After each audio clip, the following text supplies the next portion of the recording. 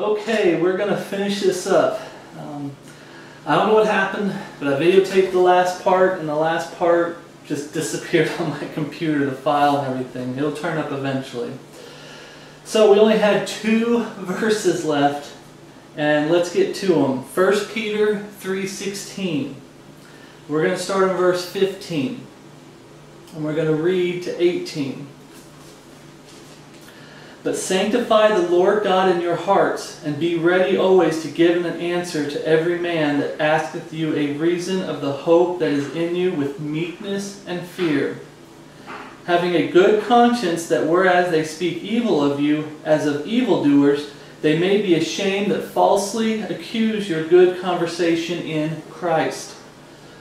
For it is better, if the will of God be so, that ye suffer for well-doing than for evil-doing. For Christ also hath once suffered for sins, the just for the unjust, that he might bring us to God, being put to death in the flesh, but quickened by the Spirit. Alright. Right now we see right here, your conscience can be good. In verse 16. Having a good conscience, good being right with the Lord and strong, that whereas they speak evil of you as evildoers, they may be ashamed that falsely accuse your good conversations in Christ. Okay. Your conscience is going to upset people. And you're going to shame people when you stand for truth. Best example, if you used to be an alcoholic, you get saved, and now when people are like, hey, why don't you come to the bar with us? Why don't you come to the dance clubs with us? Let's go drinking. And you tell them, hey, I'm born again. Good conversations in Christ. I'm born again, and I gave that up for Jesus Christ because it's a sin. And I won't do that stuff anymore. I won't drink anymore. I won't go to those places anymore. And you're going to shame them. And oftentimes, if you notice here, it says, as evildoers, they may be ashamed that falsely accuse your good conversation in Christ. Oh, come on, you used to do it. You're going to get reactions from people, like from your lost life. And even when you're saved and you come across somebody and you say, I won't do that because it's a sin, or I do this because it's right with the Lord, especially professing Christians, and you're going to get people upset. And I have no doubt that they have shame in their heart because they do it and this person won't, and it kind of shames them. And hopefully it gets their conscience to think about it, and then their conscience will convict them that, hey, maybe I shouldn't do this. It also says good conversation. Talking about Jesus Christ is going to shame people when you let them know that they're sinners on their way to hell. So here we see conscience can be good, being right with the Lord, and strong.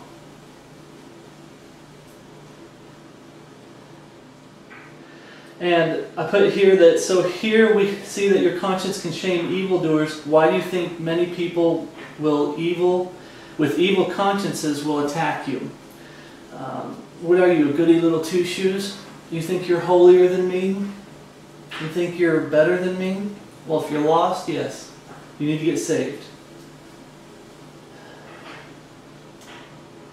I'm still a sinner, though. But I'm just saying, my sins are washed away by the blood of Christ. Now we're going to go to 1 Peter 3:21, the last time it's mentioned. 1 Peter 3:21. Same spot. We're going to start at 18. And we're going to read through. For Christ also hath once suffered for sins, the just for the unjust, that he might bring us to God, being put to death in the flesh, but quickened by the Spirit. But which also he went out... I'm sorry, I got to start over. By which also he went and preached unto the spirit in prison, which sometime were disobedience, when once the long-suffering of God waited in the day of Noah. Now if you go with the spirit of prison, I believe this is Jesus Christ going down to the Abraham's bosom. While the ark was prepared, wherein few, that is, 8 souls were saved by water.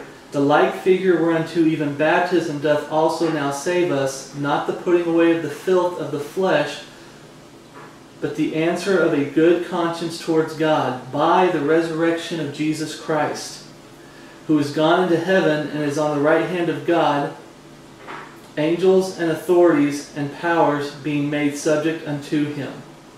So we got conscience here that says answer of a good conscience towards God. Once again, having your heart right with the Lord. Through Jesus, baptism of the Holy Ghost, Matthew 3:11.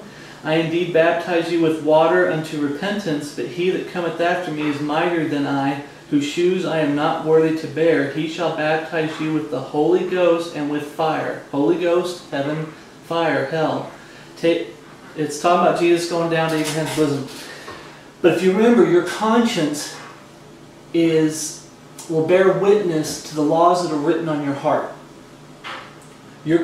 And the laws that are written on your heart are a schoolmaster to bring you to Christ. So if you have a good conscience, like it's talking about towards God, your conscience is right with the Lord, is because you're saved. Okay? You listen to your conscience. You're no good. You're on your way to hell, and you deserve to go to hell. So conscience here is good, being right with the Lord and having strength to stand for the Lord, to stand for what is right.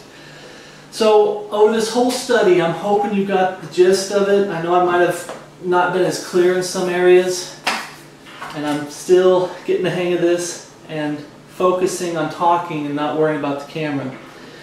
But remember the 13 things we came through here. Your conscience can convict you. Your conscience can convict you and only you. It can't convict somebody else. It can shame somebody else. It can witness to somebody else that what they're doing is wrong.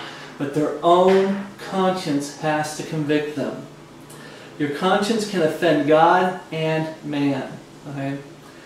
You can offend God with your conscience when you say, I don't think that's wrong, and you fall into temptation and you fall into sin. You can offend God. When you stand out there saying, I'm a Christian, yet you're in the bars drinking, you're offending God by telling people you're a Christian when you're not. A lot of false Christians out there, a lot of, I believe, saved sinners, Christians, we'll get to that point about seared. Your conscience can be seared, where there's certain things you do and you just won't repent for it. Number 3, your conscience can bear witness. We just talked about it. My conscience can bear witness when I'm lost to the laws written on my heart, and when I'm saved through, my conscience can bear witness in the Holy Spirit when it comes to my life as a Christian, the written Word of God, okay? I'm supposed to be doing this. Study to show thyself approved unto God, a workman that needeth not shame, rightly dividing the word of truth. Be not conformed to the world. Don't be a friend of the world. Abstain from all appearance of evil. You know, stay in the Word. Stay in prayer. Give God glory for everything. Give God thanks in all things. Your conscience is going to bear witness when you start to fail to do these things. Your conscience will bear witness in the Holy Spirit saying, hey, you're not supposed to do that. Your conscience will hit you first, then the Holy Spirit's going to hit you. 4, your conscience can be good. Your conscience can be right with the Lord, and it can be strong. In other words, you hear it and be like, you're starting to go to do this, and you hear it and it's strong, and you're like, I probably shouldn't do that. I really don't want to do that. It's so late. But then your conscience gets you and go, you know, you haven't read the Bible all day, and you're about to go to bed. Grab the Bible and read a chapter. It's not going to kill you to stay up an extra 20 minutes. Number 5, your conscience can become weak. It can get to the point where you can barely hear it. It can get to the point where, and we'll get to the next part, where it can become defiled. But your conscience can become weak. And when the temptations come in, whether it's a brother in Christ, a friend from your lost life, that temptation can come in and it can make you very weak. Your conscience weak, where it won't speak as often, or it won't give you that strong. You might feel something, but it won't give you that strong, hey, you're not supposed to do that. You're supposed to do this. It goes more like a whisper. Maybe you shouldn't do that. Or, I don't, maybe you should. And it gets to a whisper. And then after that, when we get to it, it can become defiled. Number 6, your conscience can be pure. Okay? When you get saved, your conscience can be pure. Why? Because you have the Holy Spirit in you. And your conscience can become weak, I believe, as a Christian. I understand that you can give in to temptation and sin. But your conscience, you stay in the Word, you study the Word, your conscience is going to know. And when you don't know something, God through the Holy Spirit is going to show you. One of the biggest things is like the Trinity, using the terms of the Trinity. I used to do that. And when God showed me, I had a pure conscience doing that because I didn't look into it. I didn't know about it. And then when the truth was shown to me that, hey, you need to stay away from the Trinity terms, and you need to stay away from all that stuff, false terms, adding to the Scriptures that it's a false God, I repented because my conscience was pure, and I went to the Godhead. Number 7, because it's weak, your conscience can become defiled. Okay, it gets to the point where it's corrupt, and it'll just say, you know what? I think that's okay. I think that's okay. I have no problem with that. You know what? You should do that. And the Bible says you're not supposed to. Number 8, your conscience can have a testimony. Okay? You can testify to times when your conscience says you weren't supposed to do this and you fell into temptation, you did it and this is what happened. And that you're not supposed to do it. You grab from the Word of God and say this is why you're not supposed to do it. You can have a testimony that my conscience just gave me a weird feeling. You know, that ashtray I had, I thought it was just a plate, but every time I went by it just gave me this weird feeling, and you testified to it. I finally picked it up, looked at it, realized it was an ashtray, realized it had false gods on it. It was from Thailand, and it was a souvenir, and I got rid of it. And I testified to it saying my conscience convicted me. So your conscience can have a testimony. Your conscience can be seared, damaged, and scarred. Okay?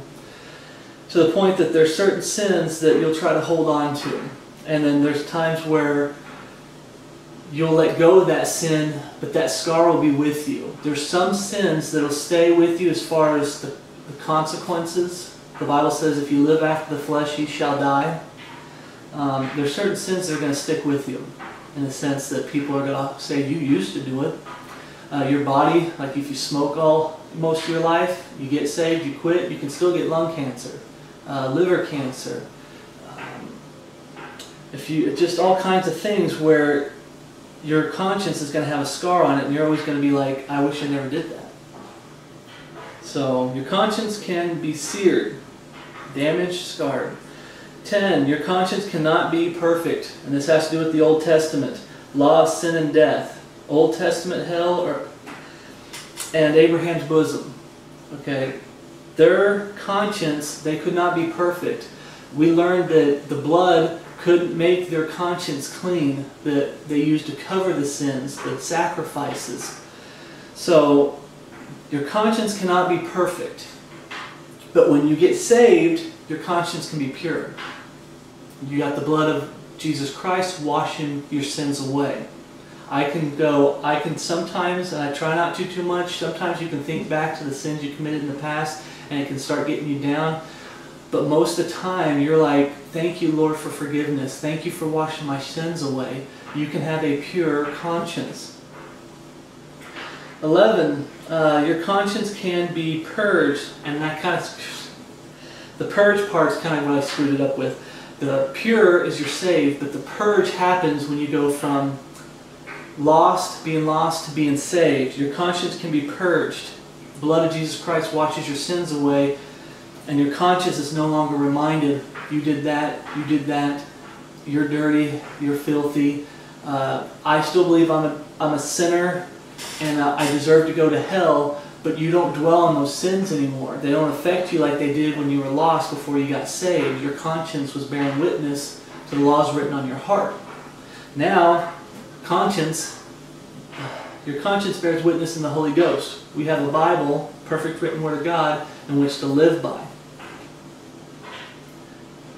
12, your conscience can be evil. You cannot kill your conscience, but what can happen is your conscience can become defiled and your conscience can become evil to where it tells you, hey, go fornicate. There's nothing wrong with it. Go fornicate. Oh, there's nothing wrong. You can use whatever Bible version you want. You can drink yourself to death, smoke yourself to death. You can, anything the Bible says is a sin, do it, man. Do it, do it, do it. Your conscience can become evil and start telling you to do things, making you think it's okay, it's no big deal. Another thing I didn't mention in any of the words when we went through it, when it comes to your conscience can be evil, could that be related to your heart being hardened? Maybe. 13, your conscience can shame evildoers. Okay. You can put them to shame and they will get mad at you, or their conscience will convict their heart. Okay. So that's the study. I hope you guys enjoyed it and followed me along. And if I didn't get my point across, feel free to talk about these verses in the comment section. And if I made a mistake somewhere, let me know. I'm open to correction. But I love word studies, and the conscience here, the biggest thing I learned is you can't kill your conscience. And it was nice to know that your conscience cannot be perfect when you're lost, but your conscience can be purged when you're saved, when you get saved. And then now that you're saved, you can have a pure conscience. It's no longer the opposite of defiled. That's why I kept saying, I don't know if defiled, people whose conscience get defiled, could that mean that their heart gets hardened? They don't want to hear truth. They're going to live however they want to. They want nothing to do with the real Jesus Christ of Scripture. So, if you've kept up with me this far, thank you for watching, and I'll see you in the next video.